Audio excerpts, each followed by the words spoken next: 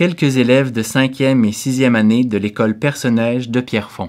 J'ai appris comment elle part pour sa musique, elle part de rien, elle se met dans la peau d'un objet et puis réussit à composer une belle musique grâce à ça. Moi, j'ai appris là, que ces musiques sont vraiment originales, on n'a jamais entendu ça. C'est beau, moi j'aime ça. Je dirais vraiment de continuer comme ça, parce que sa musique est vraiment différente, c'est différent de ce qu'on peut entendre à la radio, comme ça. C'est vraiment unique. Et ça nous fait vraiment avoir une autre signification du monde. Ça nous fait comme revivre. Moi, j'aimerais lui dire c'est unique sa musique et que ça a toujours me touché parce que j'ai jamais entendu quelque chose comme ça et ça joue pas à la radio souvent. Alors moi, je dis de continuer comme ça.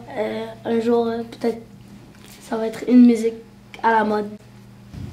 Et aussi de continuer de faire ta musique à cause que ça peut nous donner plus d'inspiration pour devenir compositeur ou compositrice. Et ça peut nous donner des idées aussi pour comment faire notre musique si on veut devenir le même métier, si on veut faire le même métier. Magique. Fantastique. Extravagante. Originaux.